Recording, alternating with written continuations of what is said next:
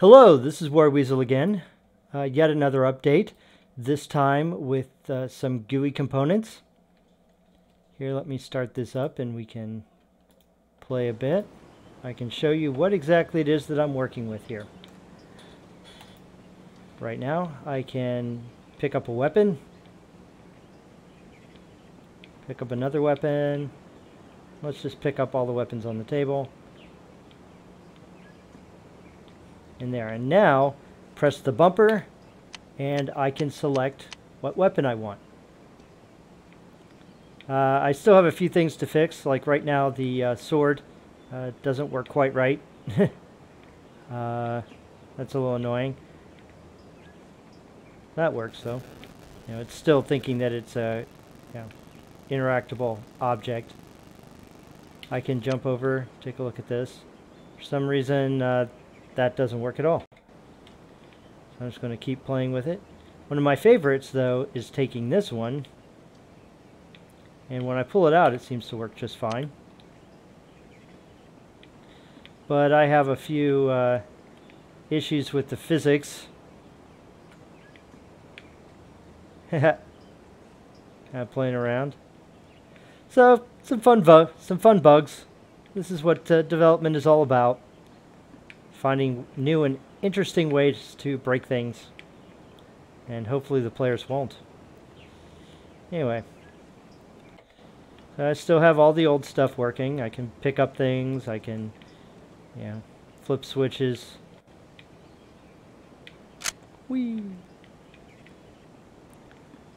And I'm continuing to play with all the various bits. But here, let me show you my new selection widget.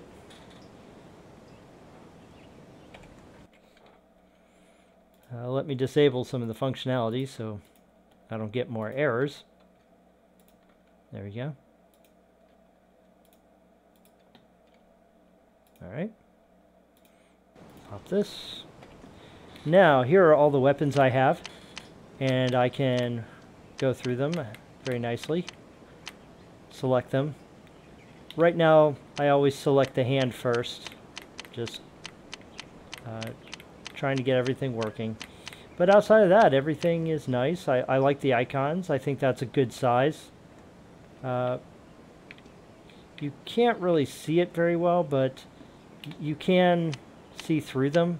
They're somewhat transparent. But it feels really good to move this around.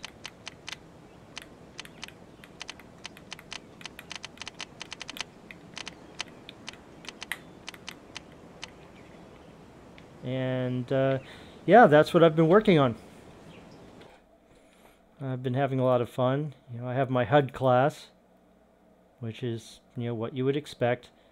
I have an in-game menu, which I'm not using right now. My selection grid widget is fun. I just have a generic item in here, which is the knife. And then my selection widget, which is what goes into the selection grid widget.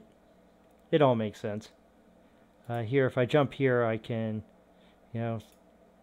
number of rows, number of columns. I can go ahead and make that higher. I can make that, like 6. And then save that. And then when I jump back here, I now have 1, 2, 3, 4, 5, 6 columns, 4 rows. It doesn't matter. I set it up in the widget over here as 4 by. Oh, I guess I don't. But whatever the case, there it is. And it changes depending on what we have. Let me put this back to number of columns to 4. Just all I need right now. Alright, save. There we go. And that is what I've been working on recently. I know it doesn't seem like a lot, but I've also had to redo a lot of the code deep down within my inventory system. It used to be that I was passing around these large structures, and there's no reason to do that.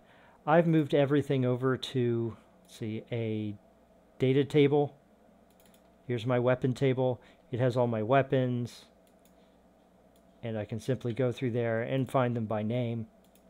You know, is it the fastest? No, but for development, it is so nice to have.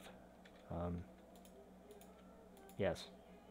So I just need to go through and troubleshoot the major changes I've made, and hopefully I should have another update soon. Very happy with how things are working. Could always be happier, but you know, I have a few issues that I fixed, and I'm just going to continue moving forward. Thank you everyone for your support, and you know, have a good weekend.